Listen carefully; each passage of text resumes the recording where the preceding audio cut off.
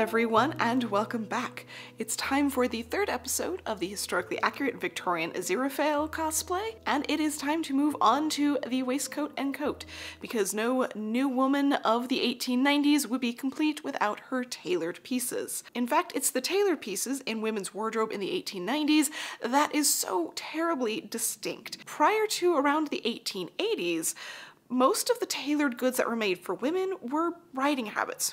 If you go back all the way to the 17th century or earlier, tailors did make all of women's clothing as well as all of men's clothing, basically anything that was fitted to the person, not unstructured, unfitted accessories and basic things like that. But when the new gown style of mantuas came onto the scene in the late 17th century, mantua makers appeared to make this new unstructured, less fitted style of gown, and the tailors took over only making stays, court dresses, and riding habits for women. And riding habits continue to be very masculine in their styling for that reason. Tailors were not going to reinvent everything that they were doing in order to make this slightly different type of garment. So it's not until we really reach the 1880s that we start seeing women wearing suits. Things that are not specifically riding habits, in the difference that they're not just for the wealthy who can afford a very specialized costume, but instead they're becoming the practical option, particularly for the middle class. And this is because in an era where gowns are covered in trim and ruffles and yards of fabric, and the style is constantly updating and changing and people are trying to keep up, a really simple, basic suit with its tailored elements doesn't go out of style very quickly, and if it's made out of decent quality fabric from a decent quality tailor, it can last quite a few years before it is worn out. So there was a new option on the scene in the 1880s, and the tailors picked up on that interest and ran with it. This is not only seen in the number of tailors that are advertising as doing women's wear as of this point, they have whole discussions over it, but also the fact that we're seeing a huge boom of department stores that really started up in the 1850s. And by the time we reach the 1880s, it's feasible for a lot of people to be accustomed to getting their clothing by walking into a department store and having an exchange done there, where the clothing isn't necessarily going to be off the rack like we're used to today, but they aren't having everything custom made from scratch. They'll have a few styles they can choose from, and then they can have that altered and fitted to them precisely at the store. So these department stores actually have workshops in them. Because they're just so large, it makes sense, and they will have dressmakers as well as tailors and perhaps even other specialists working for that one shop, which means that they can put out a wide variety of styles and a large quantity of garments as well. So suddenly suits for women are available, they're encouraged, they're practical, they're still fashionable, they're easy to move around in, they're usually made as walking suits, walking skirt lengths, things that are easier for everyday function, and they're available wherever people live, whether it's a custom tailor or department stores or catalogs from department stores. So no matter where you are, you have access to these things, and they are affordable. So suits take off for women. They are all the rage as we reach into the 1890s, and we go from having tailored styles of bodices and basques to tailored jackets and coats, things that are decidedly more like menswear in their styling and didn't really exist in popular women's fashion nearly so much before this. So there's a huge range of masculine tailored options for women, and not surprisingly, there are a lot of opinions about this as well.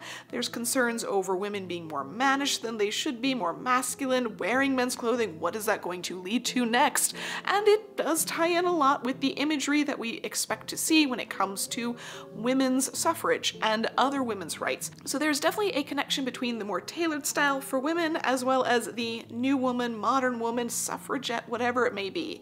And that association does continue for quite a few years, but suits find their way into everyday wardrobes for so many women, even for those that aren't participating in that type of culture. It just becomes a practical and comfortable fashion item that allows women a lot more freedom of movement and a lot less weight of the structure and everything else that goes with it. So this is the boom, the height of these amazing things, and it is one of my favorite eras for fashion for that reason. And I chose for my version of Aziraphale, where we're digging into the new woman concept, those that would be going to women's clubs in the 1890s, riding bicycles, and doing all of those new things, that a waistcoat seemed perfectly appropriate, not just because Aziraphale is wearing a waistcoat that is relatively iconic in the series, but also because it is something that is mentioned over and over again as a potential option here. It's going to be made out of a silk velvet based pretty closely off of this image. This was my favorite pick from all of the research that I did. The coat is also going to heavily resemble this image as well. It's going to be a little bit of a challenge, I think, in terms of fit, since I couldn't find exactly what I wanted in drafting manuals. I had to combine a few things, and I think some of them intend for me to have a much larger skirt underneath, so we'll see how everything turns out in the end. If you want to see more about the fitting process, I talked about that in the first episode where I showed some of the mock-ups as well. So we're going to launch right into the construction for this episode, and I'll talk a little bit about some of the pattern alterations for the coat that I had to do as well. And I have to say, now that I have finished the coat and I have actually gotten a chance to wear it a few times, it might be one of my new favorite pieces. It is just absolutely perfect with both modern and historical garments, and I definitely want to make more tailored garments from the 1890s now. Starting off with the silk velvet waistcoat, I'm using an antique silk velvet, which will have some problems we'll talk about later. And for the inner lining layers of canvas, I'm having trouble finding a really good linen canvas right now. There's just a shortage, so I'm trying out this alternate wool blend, which is pretty similar. In the case of the canvas layers, unlike the external layers where we want to stitch a dart and then open it up flat, instead I'm going to be overlaying the dart and overlaying the seams, so that way I don't end up with not only bulk there, but something that's trying to fight back and spring back. A lot of canvas has some resistance, so I don't want to work against that. In fact, I'd rather work with it and strengthen those areas. So I'm overlapping and zigzagging. This is the fastest way to do it by machine. You can also go in and catch stitch down by hand, but it works pretty well with machine as long as you have a canvas that isn't prone to stretching as you stitch it. Which ideally it's a canvas, so you wouldn't. And then I'm able to go in and do that center front seam as well as the dart for the velvet. At this point, the velvet is really easy to work with. I'm finding that if I'm putting face to face, they grip really well and hold together. Everything's super friendly. In fact, it's almost like Velcro. It grips to itself so well. So that means that I'm having an easy time when I'm putting these velvet seams together. Here I'm clipping around the curves, offsetting my clips in order to make sure I don't end up with any corners, and then I'm basting around the inside of the lapel just to make sure that nothing shifts back and forth.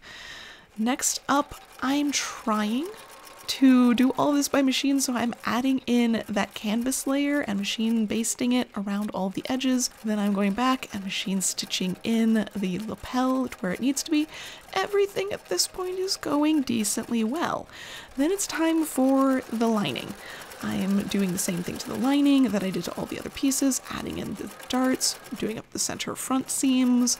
And the nice thing is this lining is so similar to the velvet color, I don't feel like I need to do a whole bunch of facings. However, this is a point where I realize something's going poorly. You can see it curling as I am stitching forward. No matter how much pinning I did, it was not holding in place. And I can't baste through this velvet. You put any stitches in it, they are permanently there, even if you didn't iron them in.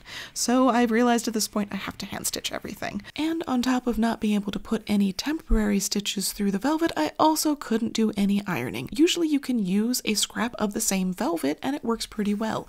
This stuff did not like that at all. Lots of lines, lots of dents. It just wasn't going to be an option. So I trimmed back the seam allowances of the canvas, laid it down, carefully pinned it in a few places that won't be visible, and now I'm going through and starting off with the open neck seam, which I did manage to do successfully on the machine, and I'm just whipping it down to just the canvas. Same thing around all of the outside edges as well. The velvet gets pulled over and whipped down. These stitches only go through the canvas layer of the garment, holding it into place but not visible on the exterior. Then I'm able to lay the lining on top, and I'm going to go and hand stitch around the entire exterior of the garment, slip stitch everything into place, so that way there won't be visible stitches on the exterior at the velvet, it won't be marring the velvet or damaging it in any way, and it won't be slip sliding around a whole bunch. So I ended up having to do a lot more hand stitching on this than I wanted to, but it's okay in the end. Then time to move on to the backs, which are made entirely out of that lining fabric, 2 darts in the back as well as a center back seam, and then it's time to add the fronts to the backs. So first things first, the fronts get laid down velvet side to the backs, stitched at the shoulders and stitched at the sides. This was a little bit difficult to do, but I fought through it, at which point I'm able to add the second layer of the back, the lining layer, and that sandwiches and gets stitched around everything except for that one side seam, and then I'm able to pull the entire thing out through the one side seam like magic. This is my favorite thing when it comes to doing vests or any sort of sleeveless lined garment. The fact that you were able to just pull it all out magically and the armholes are done, everything's finished. It's absolutely wonderful because all you have to do is stitch up one side seam in the end.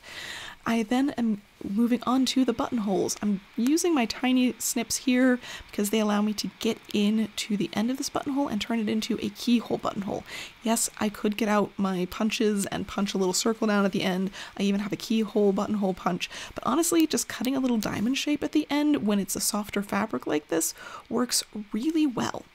So that's what I ended up doing instead to get that ideal shape, going through with a mid-weight silk twist in order to get a really fine buttonhole, and then stitching on the antique buttons that I found that resemble the originals on that Aziraphale is wearing in the series.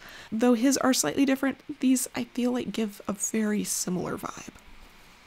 The last step is slip stitching up that side seam in order to cover it all up. And then we are on to the coat. Construction-wise, I am actually using this antique garment as one of my references. I recently acquired this, and though it is definitely younger girls, it's going to have very similar construction methods, very similar shape to what I want to do. Reminder that when I did the mock-up, I had a few changes to make, so we can see that in the pattern. The changes that I made were to shift from these lines here over. So I tilted the angle of the shoulder further in. The reason why this works to alleviate the pull lines here or to alleviate the gapping here, because it changes those numbers. So this was the point where we were at, and this is the point that I moved to. So the difference is from there to there. So we've gained over ½ an inch. We can measure the roll line that runs up. So from down here, the roll line went all the way up to here. So that is just a little over 12½. And if we do the same thing for the roll line that's new, it's just over 12.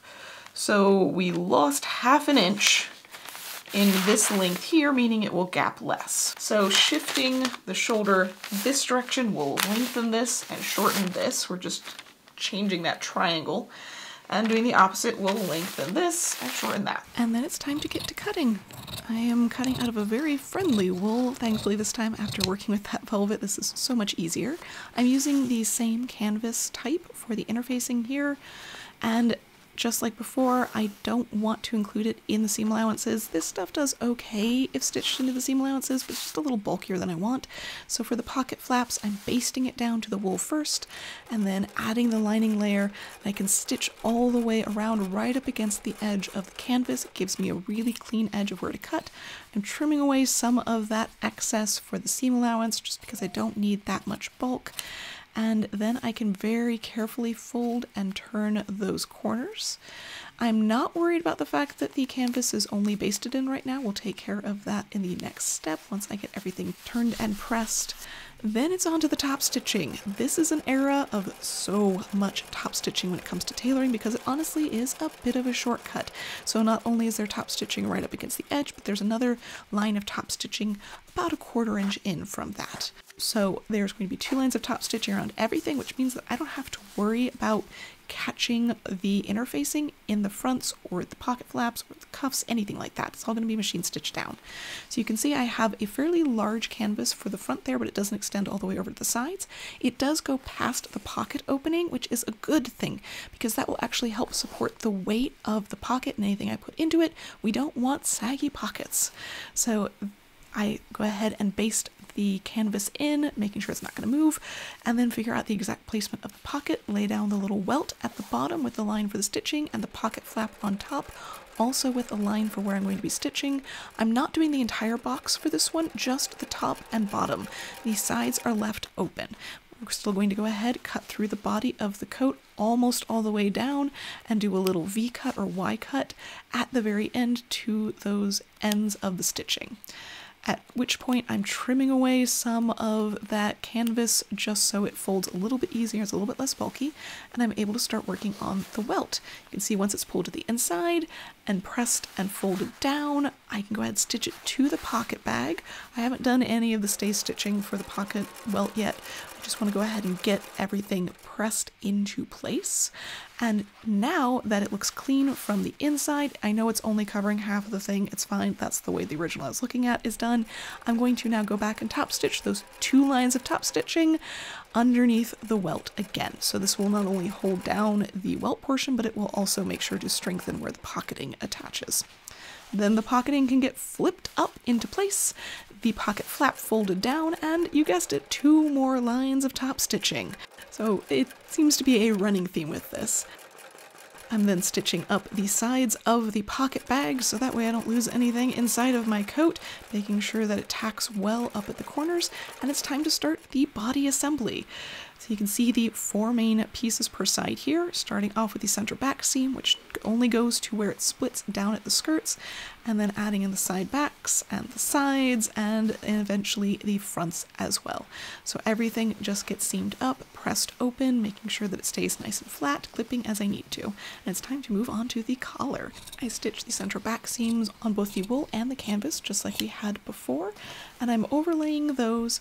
I have cut the canvas a little bit larger than the final pattern because once I pin along where the roll line is, where it's going to be folded, I'm going to fold it over and then pin down. It means there'll be a little bit of extra taken up in the canvas.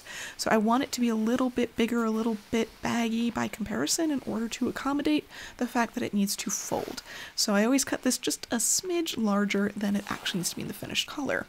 Then it's time for their very quick version of pad stitching. Instead of going in by hand and doing this with great detail, they just simply do 2 lines right against the center back seam and then do this squiggly line down the middle. I am adjusting the pressure of the foot, as you can see there at the beginning, in order to make it easier for me to make around those tight curves and swivel back and forth, but there's lots of different ways to accomplish this. The point is, in reality, they would have done it freehand, so don't worry too much about making it perfect. It just needs to kind of hold those 2 layers together. Then I'm able to stitch the collar in and try everything on. First thing I'm noticing, the lapel is sitting out a little too far from the body, and there's a little bit of pull from underneath the armpits up to the neck, so I need to lengthen the fronts, and I want to add a dart to the lapel. By adding that dart, as you can see on my left side there, your right, makes a big difference. So I let out the shoulder seam about 1/2 inch and added that little dart there, and that will hold it back and hold it to the body. That's why that little dart is so common right there in so many coats. I just wanted to make sure that I did actually need that and made a few adjustments to make sure that it fits. It does mean that technically the lapel's a little bit smaller, but I cut it bigger than I needed to begin with, and I will adjust that canvas to match up in the near future. Once I'm sure that everything is pressed and top stitched accordingly around the collar area before I start putting in the second layers, because those second layers would be in the way for this top stitching, I am then able to move on to adding the visible external layer of the collar. I am offsetting those seam allowances, as you can see, so that way the top is the biggest. And that way when I fold back everything, there's actually a little lip to it, so that way the edge won't be visible on the actual edge. I can then go in and top stitch right up against that edge, making sure that it won't continue to roll, but there's plenty of excess for when it folds along that roll line. And I'm going to make sure that I accommodate for that as I'm pinning it into place. this just makes for such a clean folded collar by comparison to machine stitching the whole thing in as one. This process, I always recommend it. It's a small step for a really big difference. I'm just going in and putting what's going to be technically a somewhat permanent basting there to hold it down into place, but it'll get stitched in by the lining later. I'm now trimming back that canvas to the correct seam allowance edge there. I could technically probably manage with the seam allowance that I have left, but I think that's a better shape. And I'm also adding in the canvas down at the hem as well. This is bias cut, so it's not too resistant, and it allows me to make around the curves without actually having to cut a curved piece and therefore wasting a lot of canvas in the process. So this seems to be a really common element in a lot of women's tailoring around the 1890s. It just helps to keep the skirts from deflating too much. So I've basted the canvas into place on the top edge, and now I'm going in and basting the seam allowance back along the bottom. Then it's time to do, you guessed it, more top stitching. Hooray! So I actually at this point have to top stitch right up against the edge and a 1/4 inch in around the entire body of the coat, along the hem, up the fronts and the lapels, and it connects there at the corner to the collar. I waited to do the offset 1/4 inch top stitching for the collar until I had everything assembled, so that way it's just one clean cohesive line. And then I'm ready to start on the sleeves. These are pretty basic 2-part sleeves. They're going to be pretty large at the top, but they're not super fitted or super loose. Down at the bottom, another little bias strip of canvas to help support the cuff area. There's not going to be a separate cuff, but it's a visual cuff with more top stitching. So I'm basting that into place. You could see me a bit ago tugging on it to get the right curve out of it. Again, the benefit of bias cut here, it offers a little bit of strength and a little bit of resistance without being so stiff that it causes a crease in the line or anything like that. So there's top stitching not only down at the very edge of the sleeve, but there's also going to be 2 lines of top stitching set up about 2.5–3 inches, depending on the size of sleeve that you're going for. So that will hold that bias cut strip into place, so I don't have to worry about catching it later. We're then on to the lining. I ended up having to go with a silk and cotton satin for this because all of my other options fell through. I actually really like a rayon and cotton mix for this sort of thing. You want a satin preferably, but rayon is such a great place for this, even though historically, I know it's not exactly accurate, but it's a much less expensive option than any type of silk satin. But I couldn't find a better option with the right color, so silk it is.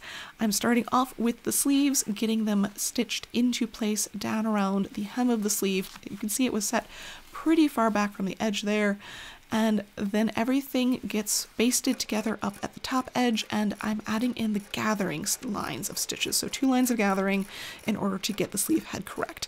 Yes, I'm doing the lining and the wool of the coat sleeve together as one layer. That will help with the size and fullness of the gathers here, and it's not uncommon in this era for the sleeve to be set with the seam allowance towards the body. It's very common. It's a great way to compensate for all of those ruffles and gathers up there. Once the sleeves are in, I'm making up the rest of that lining, and it's time to stitch it into place. This is entirely hand stitched. I usually start up at the top to make sure that I get the sleeve openings anchored and the neckline anchored, and then I work my way around the rest of the body, double checking as I go. It's kind of hard to try the thing on at this point because it's usually full of pins, but if you have a particularly wily fabric for the lining that's being difficult, then it might be a good idea to hang it on a mannequin for a little bit while, or at least on a hanger to make sure that it all settles correctly. But my lining is pretty stiff, so I'm able to go in, get everything placed, make sure it's not pulling in any of the areas, especially around the hem, and it's time for all of the buttons and buttonholes again, using the same little snips in order to get keyhole buttons. The difference this time being that I'm laying down a heavier silk cord.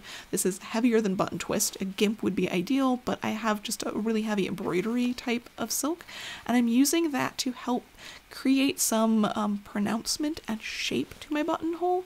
And so it's going to end up with a very, very fine, narrow buttonhole. So if you really want a super tailored look to it, this is the way to go.